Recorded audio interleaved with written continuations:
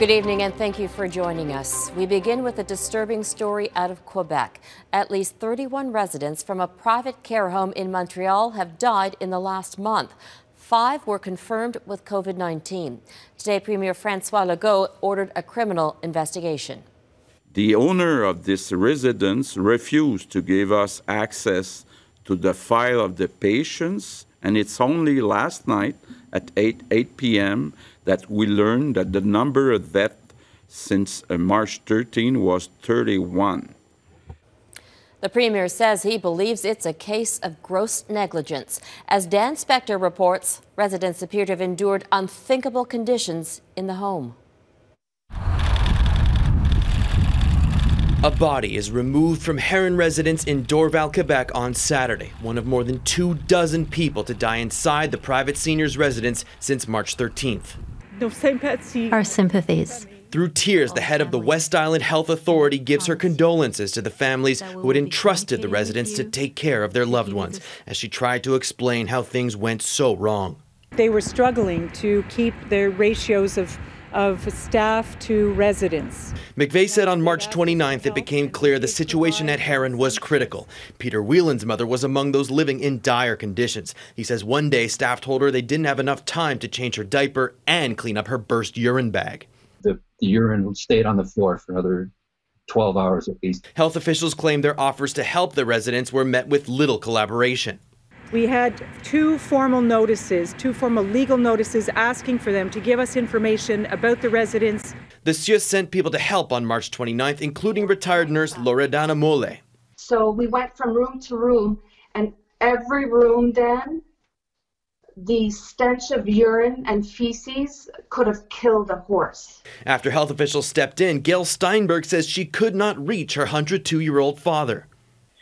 I can't help but wonder if the staff has just deserted the place.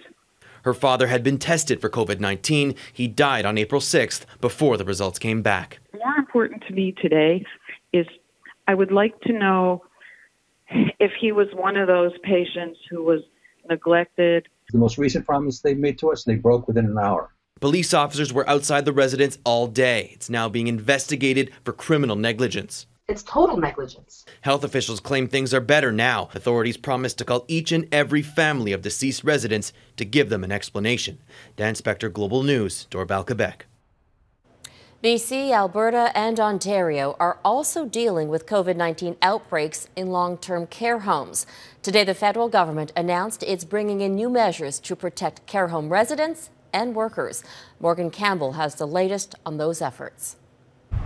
With more than 100 nursing homes in Ontario reporting cases of COVID-19, government officials are looking to ensure frontline workers have the equipment they need to protect themselves. These are incredibly horrific reports that we've all been seeing. Access to equipment and retraining has been an area of contention. Global News began questioning officials about training after observing healthcare employees wearing PPE outside this Bobcaygeon nursing home. Pinecrest Nursing Home is ground zero for a major outbreak that has spread among staff and residents, leaving at least 30 seniors dead. Through its Facebook page, the president of the Ontario Personal Support Workers Association said that her members had training, but went on to raise concerns that the speed at which the virus has hit made it difficult to bring staff up to speed. I don't know of any entity that can have training out that fast when you're dealing with mass hysteria and war zones on the front line.